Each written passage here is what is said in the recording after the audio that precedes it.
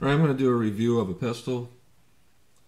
This isn't quite a few of my videos where I'm just showing a semi-automatic pistol or if I'm shooting off a few rounds of 9mm. People always ask, what is that thing? What it is a Smith and Wesson Model 915. I'm going to safety check this, show that it's unloaded.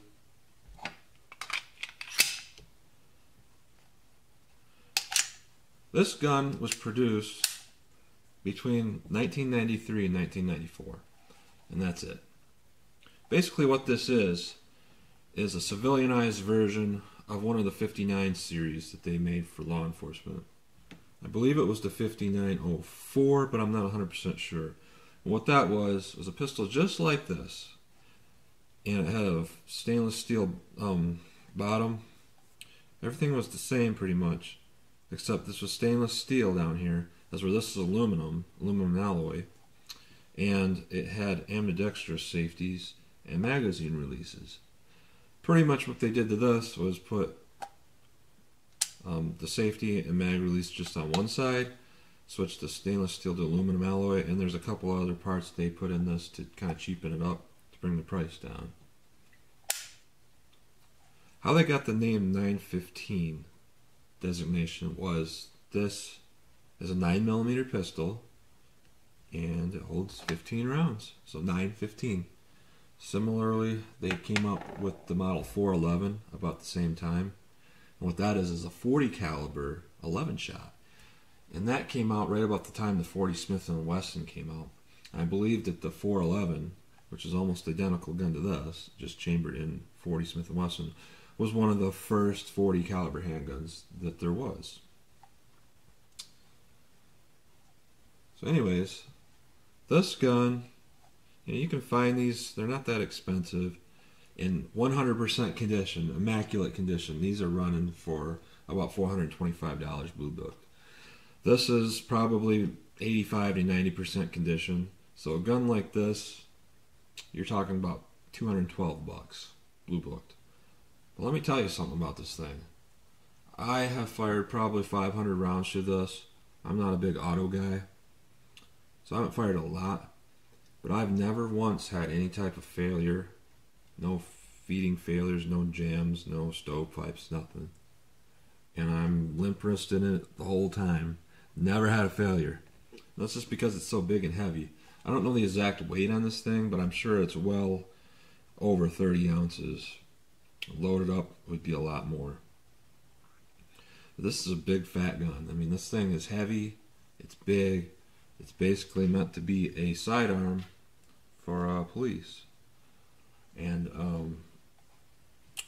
the 59 series, I believe the 5904, was something that at one time in the 90s was offered to the NYPD and the Royal Canadian Mounted Police. But this is just the civilianized version of it, and I really do think it's a great pistol for what it is. I mean, it's rare to say that you can take any pistol and say I fired this many rounds through it, trying to jam it up, and you cannot jam the thing up. It's not particularly attractive. It's kind of plain Jane. It's kind of like a cross between a 1911 and a Beretta. And it's got the double action, single action. So the first shot is double action. And shots after that would be single action. Has the decocker safety. Also, it has the magazine release safety, which a lot of people complain about. I could care less either way. Won't fire up the magazine out. So, taking this thing down is kind of a pain too in comparison to a lot of modern pistols. I'm going to take this thing down really quick. You need something, some sort of hard object. I got a pencil here. And what you got to do is line up this notch right here with the round part of this pin. And while it's lined up, come from the back and push this through. And you usually cannot do it with your finger. You gotta push it with something hard. This pencil tip will do. And pull it forward. Comes out pretty easy after that. Now the odd thing about this, when you put it together, is there's this the front of this guide rod here. It sits. It doesn't sit where you'd think. There's a big ledge here. You would think it would set on that to stop it, but no, it doesn't. It sets on this little tiny thing. It almost looks like it's not supposed to be there. This little etch into the metal, but that's where it sits. So you put your spring in there, set it up on there. That little etch. Get it in right. And putting it back on the frame of the gun is kind of weird too, because you got this little piece here that sticks straight up. Not straight up, but so what you got to do is line it up and put it on. But once you get to this point, it's going to hit the back of the gun, which is really weird. So you got to push it down with your fingers. And then there's a second one over here, a little piece, which you also got to push down with your fingers as it goes back. So it's a little strange that they would make it that way. But I suppose overall, not that hard to take down. And I might want to add that when I shot this thing, all the rounds I shot through it, not only did I shoot a lot of standard rounds, but I also put a lot of plus Ps through it. And when I first started reloading ammunition, I put quite a few questionable rounds through the thing, where more than likely they are well undercharged, because I didn't have an exact recipe for the 9mm I was making, so I put them down low. They were probably coming out, these 124 grains were probably coming out of this thing at like 800 feet per second. And it still cycled the thing.